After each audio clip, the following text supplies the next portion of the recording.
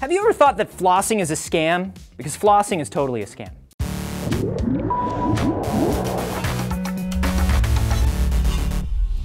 Anthony here for D-News, and we've all heard about the importance of flossing, usually while some sadistic dentist is running razor wire across our gums and just looking at us disapprovingly. But there's been a lot of research over the last few years that says maybe it's not as necessary as we thought, which is good because only about 10 to 40% of us actually do it anyway. Now, some research conducted in 2008 showed that daily flossing did not show a benefit in fighting plaque and gingivitis versus just brushing. After reviewing and analyzing data from about 1,400 different studies, they found you can save yourself some pain, man. It makes no difference. Wait, you're saying, really?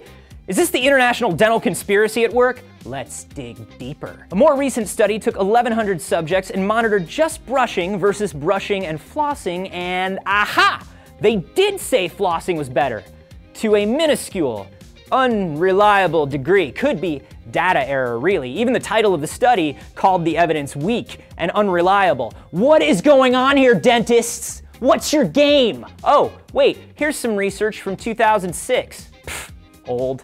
And it's from Holland. Pfft, bike riding, wooden shoed tulip lovers. This one studied the effect of flossing on children between the ages of 4 and 13. Children who flossed every day, no change. But children who had flossings performed by dental hygienists every day, 40% decreased risk of cavities. We're doing it wrong. I'm sorry I doubted you, Holland.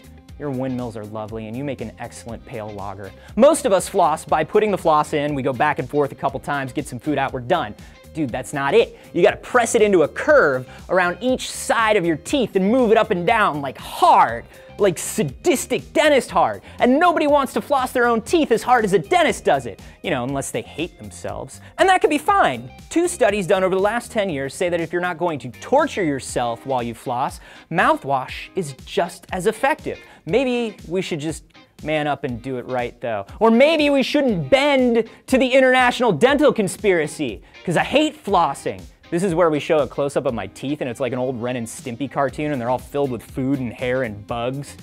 Ah! Do you guys actually floss regularly? Let me know down below. And hey, a lot of you guys ask where Trace and I get our t-shirts. We ask that a lot. This particular t-shirt is from Loot Crate, and Loot Crate is this subscription box service for geeks and gamers, and they deliver items to your door every month for less than 20 bucks, including shipping and handling.